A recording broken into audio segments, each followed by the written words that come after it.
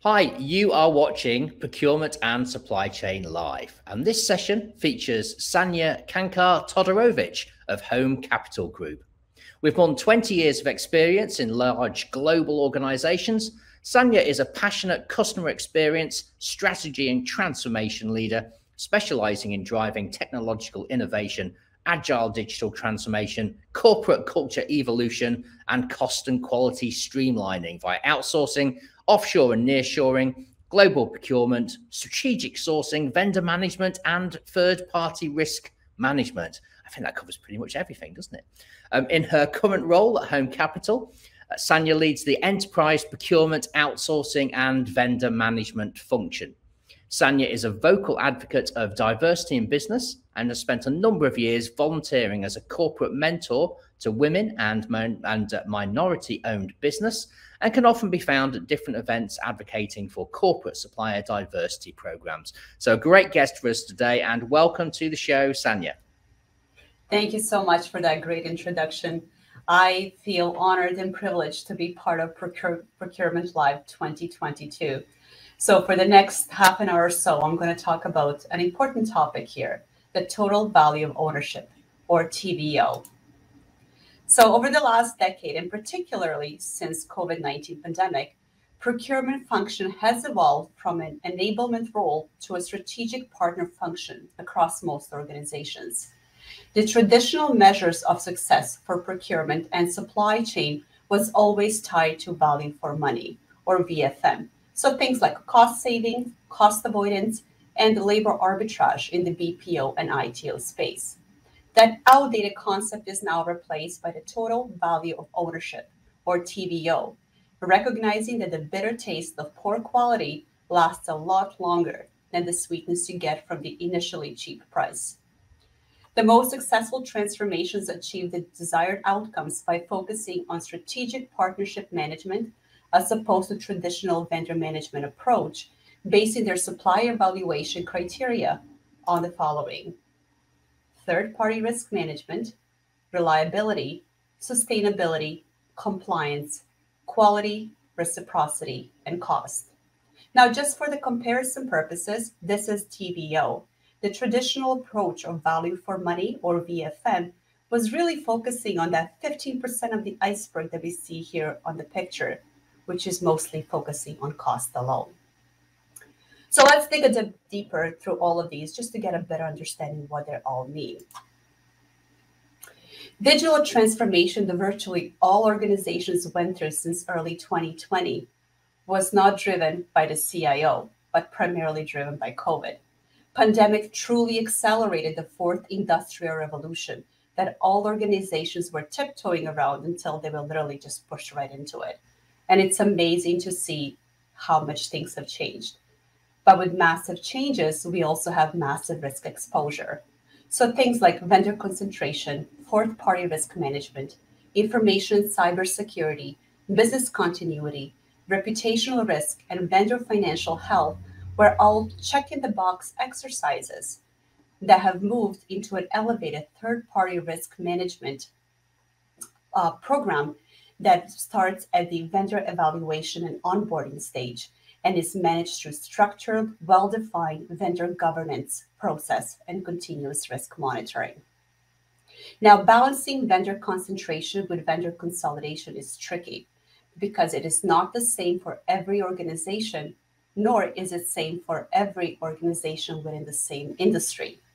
The approach must be guided by the organization's risk appetite.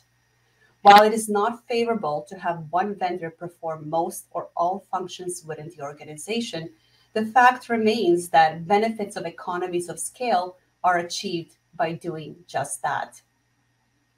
Thus, it's crucial that all organizations have a well-defined and communicated risk appetite that will drive the scoring of this criterion. The fourth-party risk management has been gaining a lot of traction as well. This implies that in addition to continuous monitoring of the third-party risk, organizations should also monitor their vendors.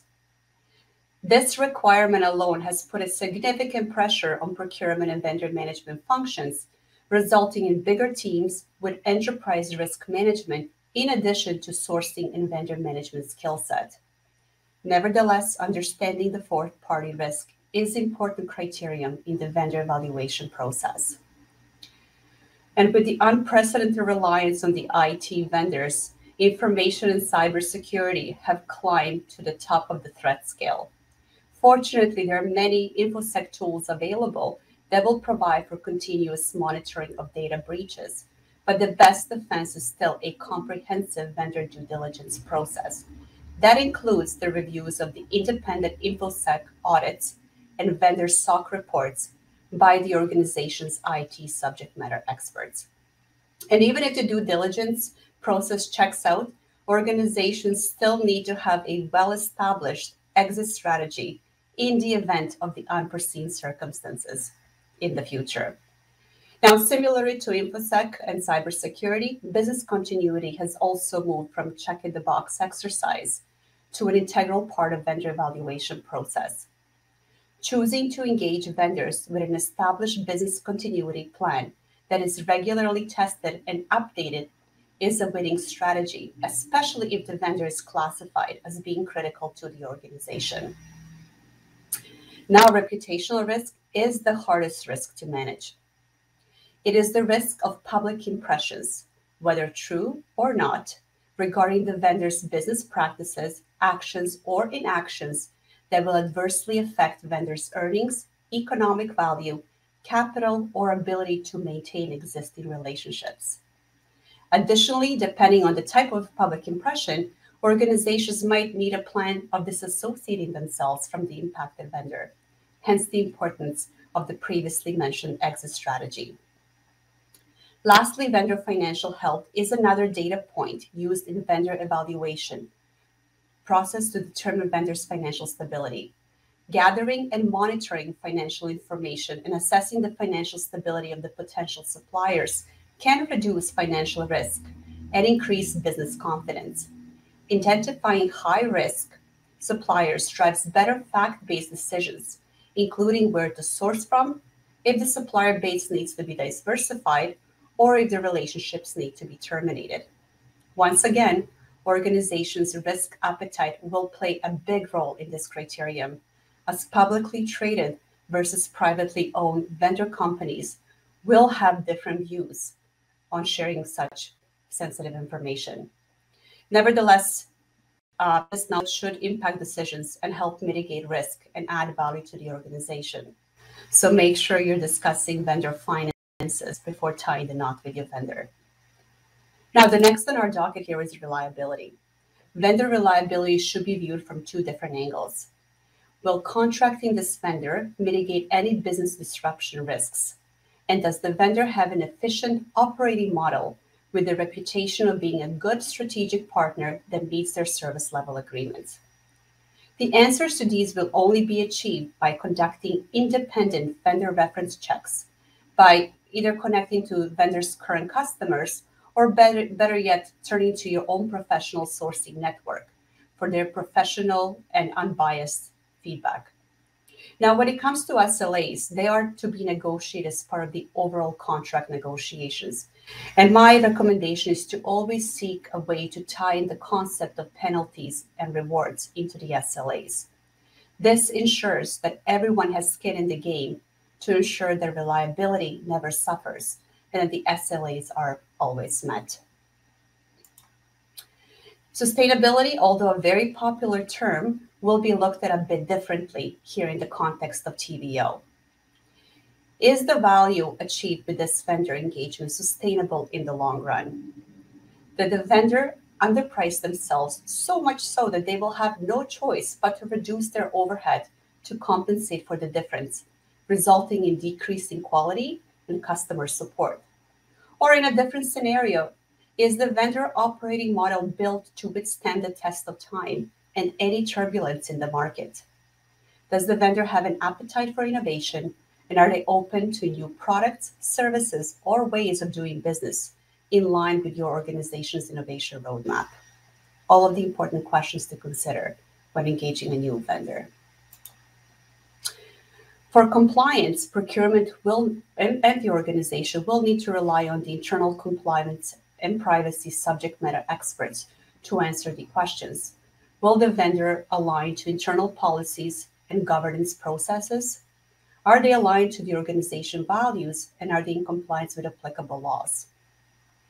It is often recommended to include the organizational standard terms and conditions and even the vendor code of conduct right as part of the competitive sourcing process, asking the vendors to sign off on them or provide a red line as part of their proposal that will be assessed during the evaluation process. That will also speed up the process of weeding out the vendors and actually seeing how much can be negotiated down the road. When it comes to quality, there are no shortcuts with assessing quality.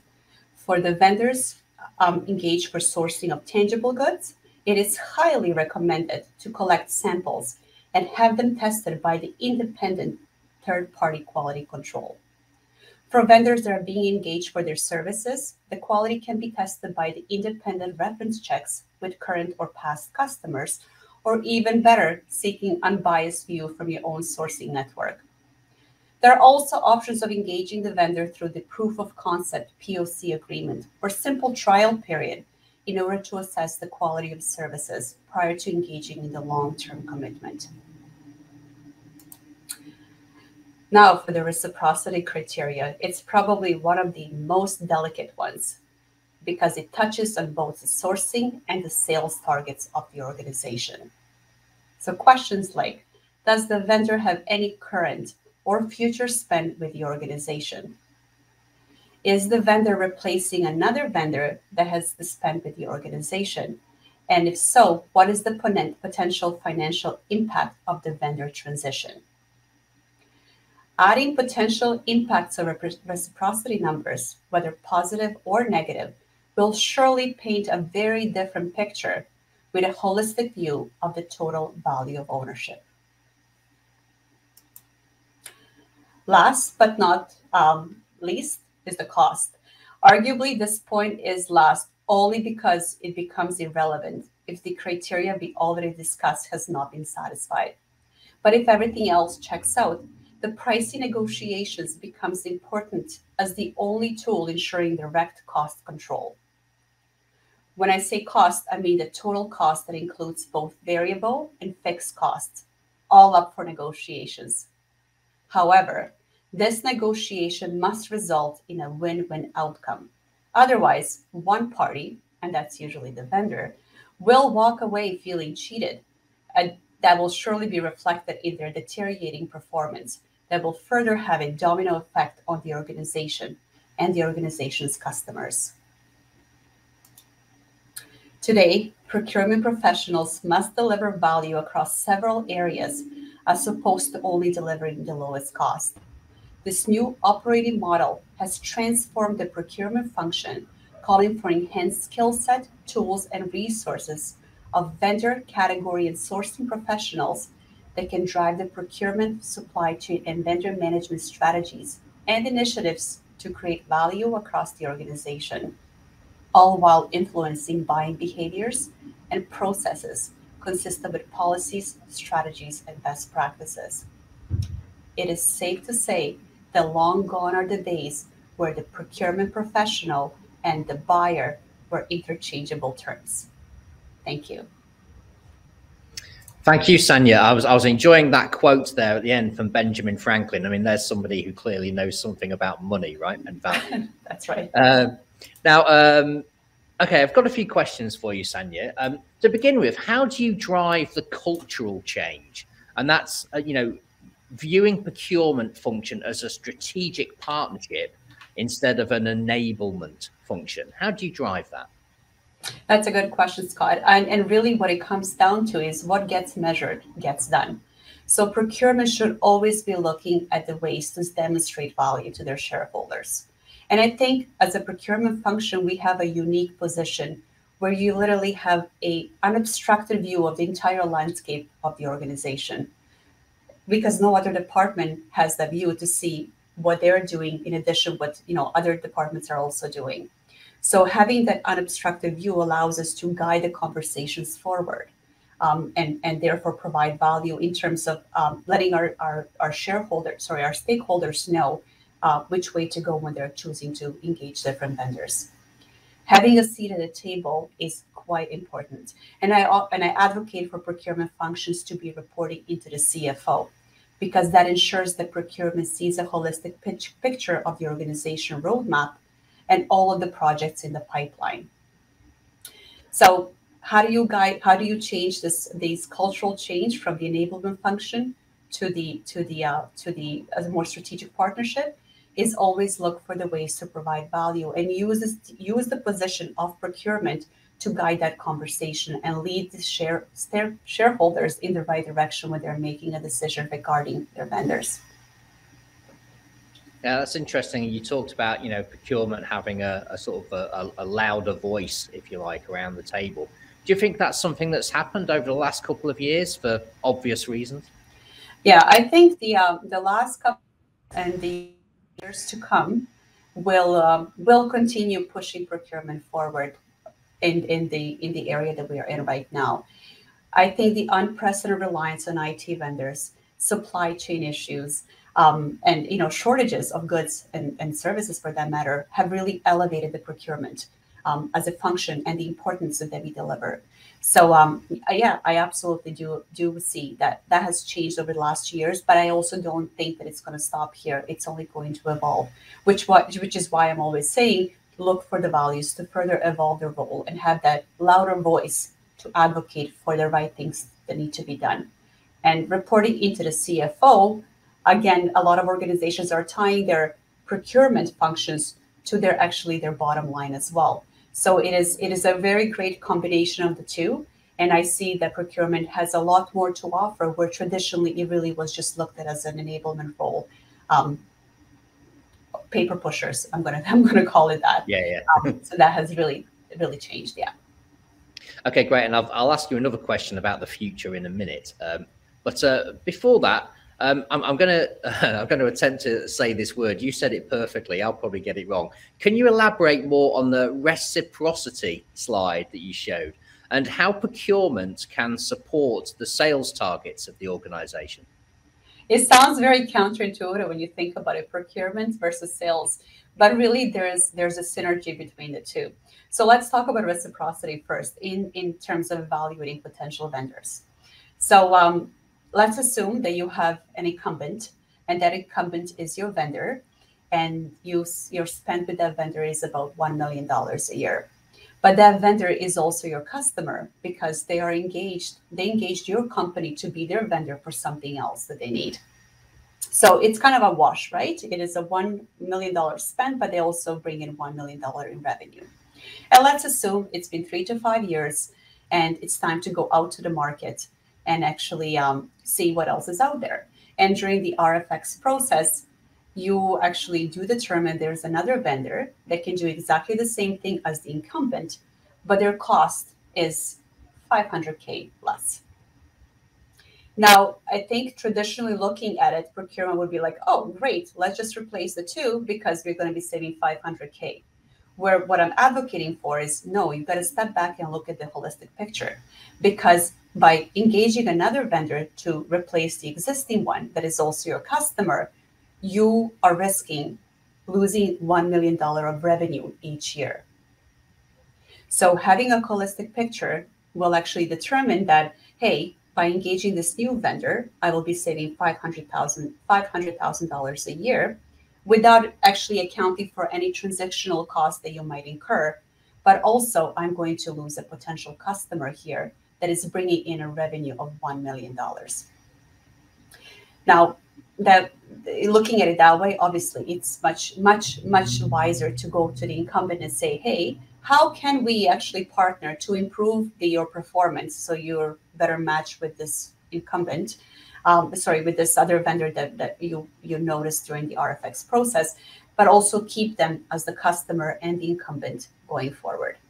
Now, if you are thinking about reciprocity where you are engaging a whole new vendor and there is absolutely no reciprocity to be, there's no opportunity for reciprocity at that given time, there's other options that you could be looking at in order to support the sales targets as well of the organization.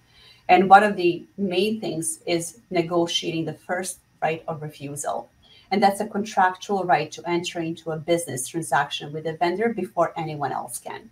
So just because there's no opportunity right there and then, this vendor might be looking at an opportunity that could involve your company down the road. And by negotiating the first right of refusal right into the contract, you're almost guaranteed that they will come to you. And potentially, if you put your best foot forward, you will win that business as well. So that vendor has the potential of not just being your vendor, but also your customer in the future. Make sense? Makes perfect sense.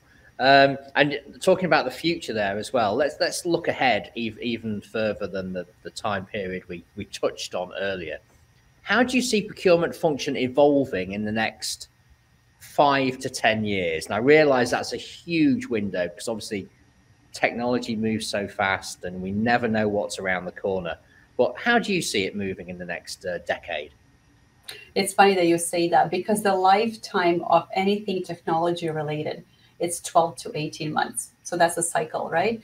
And things are just moving super fast. And just looking back, you don't need to do anything except to look at the last 2 years and how things have changed. I think the first shocker for all of us was the shortage of PPE that happened in March 2020. Now it was just, and I'll speak from the North American standpoint, but it was the unprecedented demand for something that was very inexpensive prior to March 2020, that all of a sudden it became the most expensive thing that you had to get. But even if you were willing to pay the money, there was no way of getting it to you because the supply chain was just stopped. And I think that was a wake-up call for this entire profession to realize that how unprepared we were for anything catastrophic, as such as global pandemic. Yeah. So that really accelerated the whole transformation of procurement function. And I think that elevated the actual function within the organization because everyone turned to procurement all of a sudden to, not just for the PPE, I'm just giving that as an example because I still can't get over it. But, for everything, everyone just turned to procurement to say, hey, what do we do? What do we do for the tangible goods that we can no longer get? Because, traditionally the idea was always to have just-in-time delivery. So you're not holding onto inventory and accruing extra costs. But now there was a shift in the way of thinking that, hey, maybe we should be carrying inventory for something like PPE, where it really doesn't cost us a lot. It doesn't take up a lot of space. There's not a lot of money that's frozen into it. Maybe we should bring it on and hold on to it for situations that, might come up in the future where once again, we wouldn't be able to rely on just-in-time delivery for that. Also, there was a lot of switch, again, from the North American standpoint, I'm pretty sure it's global as well, is to look at what can you procure that is actually local. So even though from the cost perspective, it is a bit more costlier than, going out and trying to source it from a cheaper alternative, the fact that you don't have to rely on the supply chain or you don't have to rely as much has proven to be worth the extra cost of procuring it locally and being able to actually have it right there and then. So I'm just giving examples of how much things have changed for this profession just in the last 2 years. And I don't see that slowing down in the next 5 to 10 years, especially as as I said, IT life cycle of technology is pretty short. So you've got to stay on top of it. And I mentioned that information security and cybersecurity are the two biggest threats that will only remain the threats. It will have to keep us sharp to ensure that we are always on top of it, and we are actually always searching for the next best vendor that can mitigate as many risks as possible. Yeah, absolutely. Look, Sanja, that's great insight from you today. Thank you so much for sharing that with us. That's all we've got time for. But for now, Sanja, thank you so much. Thanks, Scott. Okay, and stay tuned, everyone. We'll be right back with the next session.